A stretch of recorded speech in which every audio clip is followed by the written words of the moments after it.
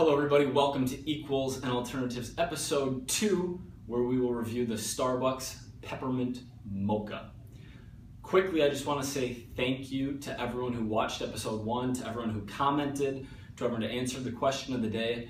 There was a lot of valuable feedback from me in there, which I'm going to continually try to implement as we work through these, whatever you want to call them, these nutrition dilemmas, these uncovering hidden calories.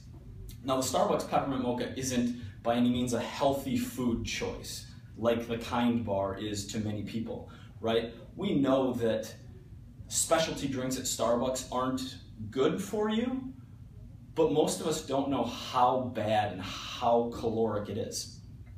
So let's take a look at the numbers. 4 cans of Coca-Cola comes out to 560 calories, 540 calories here for the Peppermint Mocha from Starbucks. It's unbelievable for me even saying it. Now, what I will say, to Starbucks' defense, because between knocking on their high protein box and now choosing a specialty drink, I'm kind of coming after Starbucks, which is a company I don't dislike. I enjoy their specialty drinks. But what I will say is that this Peppermint Mocha is probably the worst thing you can get on the menu.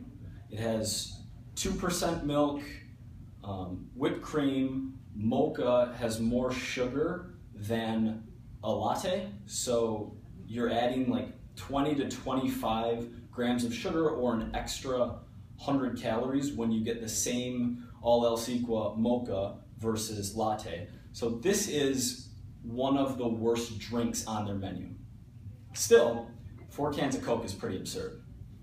Now, if we look at the macros, we are getting 16 grams of protein, which isn't bad by any means, and 18 grams of fat. So the breakdown is very different than Coca-Cola, which is straight sugar to make up those 560 calories, but all in the same. At the end of the day, from a weight gain, weight loss point of view, they're pretty close. Now, what should you get instead of the Peppermint Mocha, which isn't even on the menu anymore? It's January 6th, like holidays are over. I didn't get the cool red cup to match this, but they still served it to me, which is cool.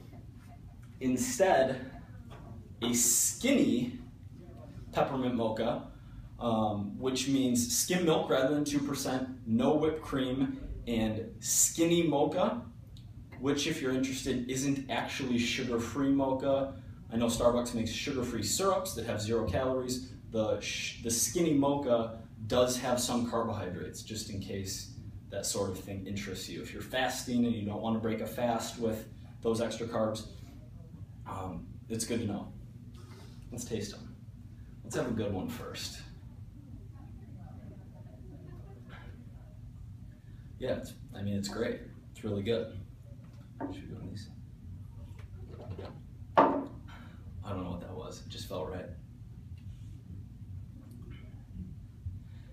There's honestly not a huge difference. I mean, obviously this is creamier, it's a little bit sweeter, it's a little bit better, but someone saved me on math, 540, saving 370 calories, which is the difference between these two, and you're getting the same amount of protein here in the skinny as you are in the regular, it's an absolute no-brainer to me.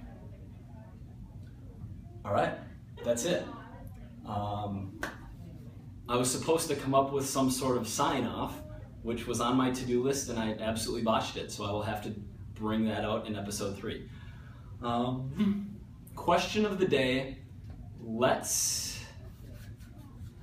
introduce yourself in the comment. Let me know who you are. A lot of you have been coaching clients or friends of mine or people I know in the fitness community, which is amazing, but there were a few names I didn't recognize, so introduce yourself. Say, hey, tell me something about you, because I feel like there's going to be a lot of interaction in the comments where we'll maybe dig deeper on what went on in the episode, so I would love to learn more about you, okay? All right, insert sign off, which will exist next week, I promise.